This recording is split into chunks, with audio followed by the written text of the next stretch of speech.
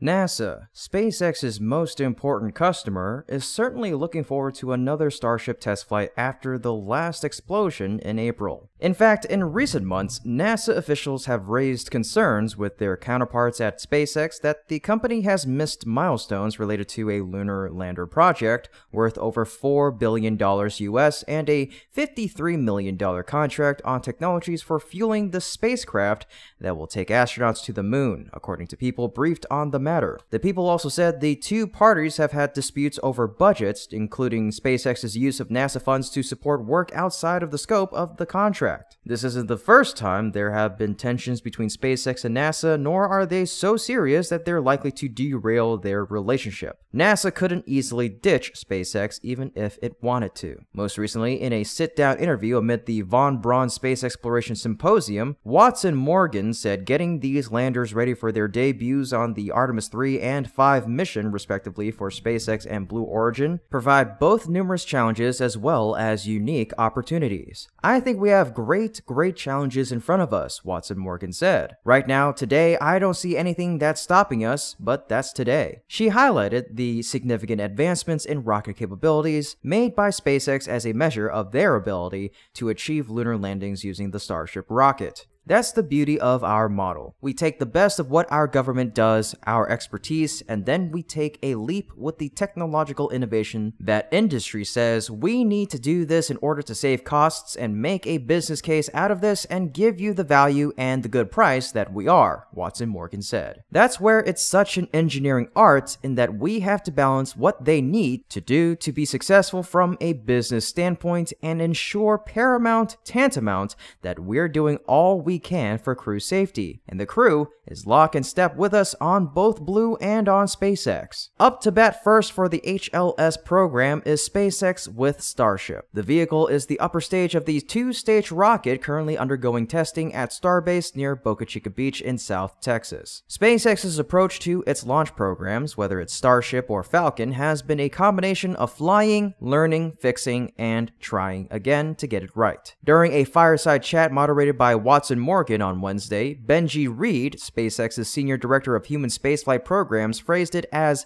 "Launch is signal and everything else is noise." And really, when we say launch, we're talking about launching safely. We're talking about launching reliably, but you've got to launch, and you've got to do it a lot, Reed said.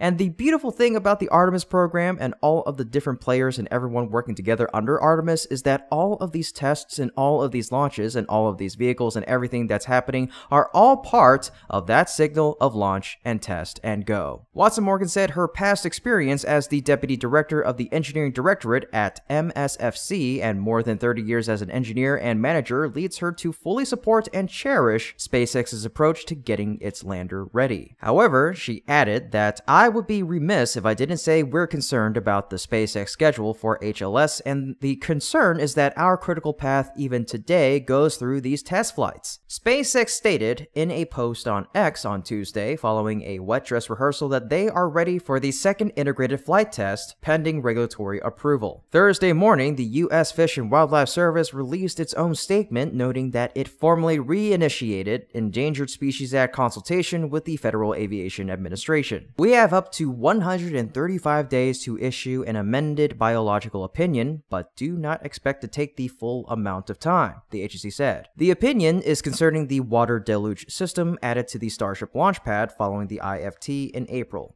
Watson Morgan and her team are enthusiastic about SpaceX's return to flight. They expressed their desire to witness approximately 15 to 17 Starship launches leading up to the crewed landing in the Artemis 3 mission. According to Watson Morgan, SpaceX's approach of achieving multiple objectives with each flight, rather than waiting to accomplish everything in a single launch, underscores the significance of these test flights. They play a critical role in the development of hardware essentials for the HLS program. Schedule for us is key, and we are working very closely with SpaceX on ensuring that this next test, making ensure that they're ready for it, understanding what they hope to achieve from it, and understanding the risk, and they are all high risk, Watson Morgan said. In addition to the more highly visible flight test campaign, Watson Morgan added that the HLS program and SpaceX have been stepping through some of the development milestones needed to support the version of Starship for the Artemis program. We had a cold start Raptor vacuum test that was recently completed. They're also working on smaller thrusters.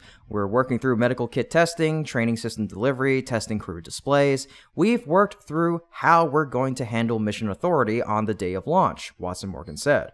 So, in parallel, while the world stage sees all these magnificent tests, we are working closely with SpaceX on all the mission-unique items and milestones, and that is going along very smoothly. And they actually haven't missed any of those. This week, they are conducting a docking test. It's a critical feature since Starship will first have to be able to dock with the Orion spacecraft on the Artemis 3 mission, and then with the Lunar Gateway during Artemis 4. In 2024, Watson Morgan said seeing the propellant transfer demonstration is going to be a key factor. That'll not only demonstrate an essential piece of SpaceX's design for the Moon, Mars, and beyond, but it'll also call upon new assets for the launch company that have yet to debut. That's where we're going to get to see multiple launches from multiple pads go into orbit and transfer some amount of fuel between the two, and that will be a really key indicator as to their readiness level, Watson Morgan said. And once they get to that point, and once that is achieved, it's much smaller from there on out. Looking ahead to 2024, they will also continue working on items within the crew cabin. We're working through flammability testing to make sure with our oxygen and pressure values that we'll have for our exploration systems, Watson Morgan said. Checking that the clothing, the laptops, they're bagged properly, and what happens if something gets out. So we're going through all kinds of testing in SpaceX and internally to NASA, and then combining our data. While Starship will be a very different vehicle from SpaceX's other human-rated vehicle, its Dragon spacecraft, both Reed and Watson Morgan said there is some overlap between the two. As Reed discussed some of the challenges they will face regarding lighting both while on the Moon and in transit to the lunar surface, there are a number of lessons that can be gleaned from Dragon. We've been docking a lot of Dragon to the space station. We've flown Dragon through a number of lighting conditions as we go through the LEO orbit, whether it's going to the space station or some of our free flyer missions, Reed said. We've had a lot of opportunities to develop that. Watson Morgan said while standing up the HLS program that it was important to garner expertise from the Commercial Crew Program, or CCP, for which the Dragon transports astronauts to and from the International Space Station. I received a lot of good advice to try to keep your program office small, to keep some pointed experts up there, and to be very close to the decision making. And I have followed suit with that's exactly how we're set up, Watson Morgan said. We're growing, and it's hard, and I'll tell you, some of the days are just so long, but I do think that has served us well to date. She added that as they were developing the contracts for the HLS program, they borrowed another item from the Commercial Crew Program, having unfettered access to the contractors and the providers' base data so we can go search it, and if we can't find it, we ask, hey, we need to know where this is. And they're a lot more responsive because in the Commercial Crew days, all that was kind of new, and so there was a lot of searching to try to get the information, Watson Morgan said. Because if we can get that data to our civil servants, to our government team who has a lot of the expertise, then we can say, yes, this is acceptable.